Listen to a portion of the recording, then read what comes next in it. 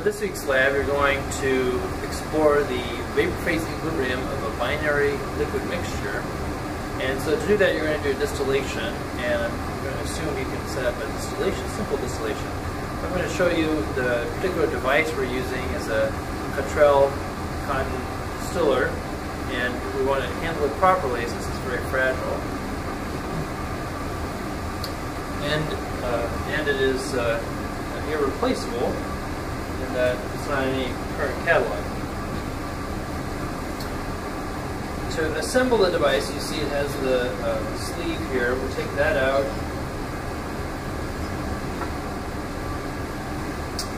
So we can insert the Cottrell pump, and we also need to insert a three-way stopcock here.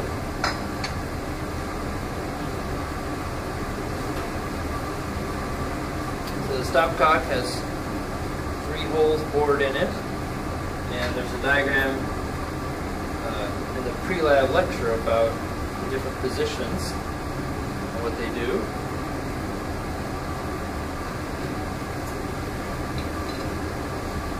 We want to grease it with a little bit of silicone grease, make sure it seals, and then there's a clip, metal clip to hold it in place.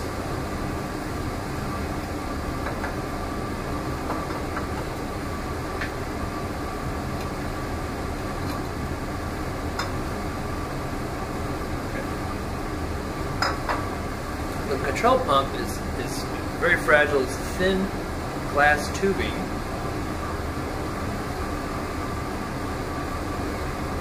In the shape of a little triangle here. These are tubes, so vapor can go through. So you want to gently place that into the distiller. Well, first we'll add a few distillation chips, boiling chips.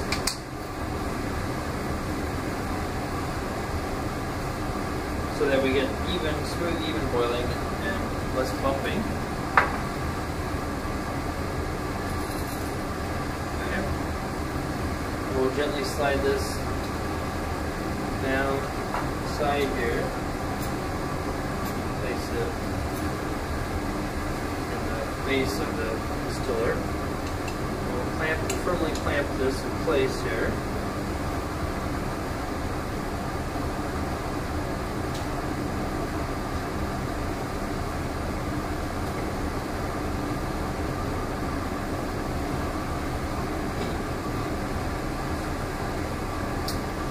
Then we want to lightly grease the sleeve, and again gently place it so that the Cottrell pump goes inside the sleeve here.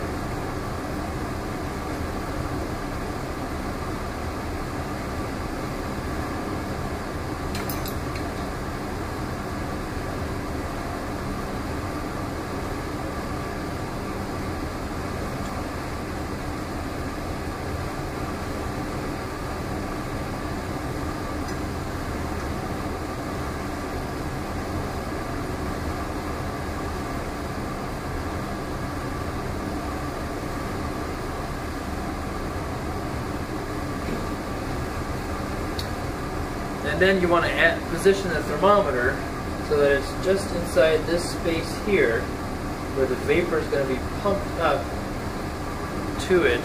So the thermometer is going to be the closest to the vapor liquid phase temperature. Now that our thermometer is in the correct position, we're going to put our liquid into the base of the distiller. And initially we're going to start with pure liquid.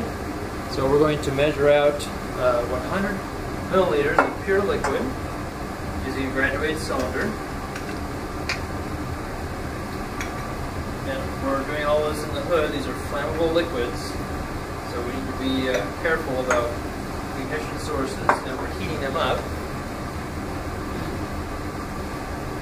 So we can use a graduated cylinder for purposes of this lab. Measure our volume. So we have 100 milliliters, and we're going to use a funnel to place it into the distiller.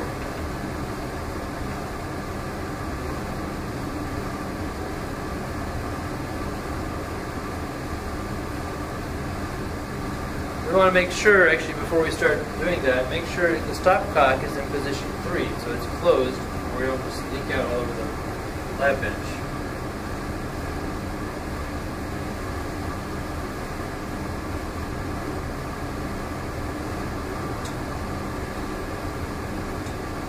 Okay, once you have your 100 milliliters in, we're going to go ahead and note that volume, because we're going to use that position as we make our solvent mixture solutions. We're going to maintain that volume of liquid, help us conserve on all the measuring and adding liquids. Once we get the distillation started, we will carefully keep track of the positions for our stopcock,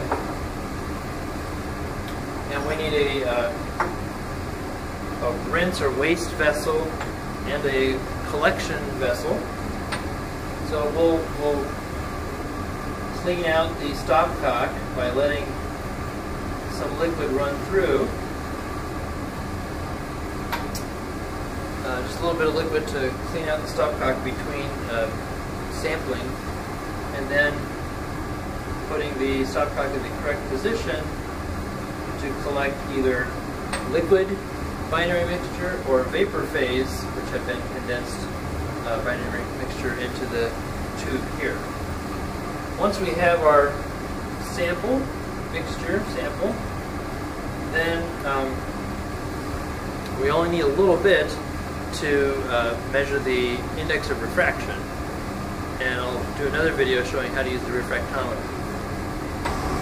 In order to facilitate heating our reaction vessel, our distillation vessel, we have the hot plate in contact with the glass, and we've surrounded it with aluminum foil to help create a thermal chimney.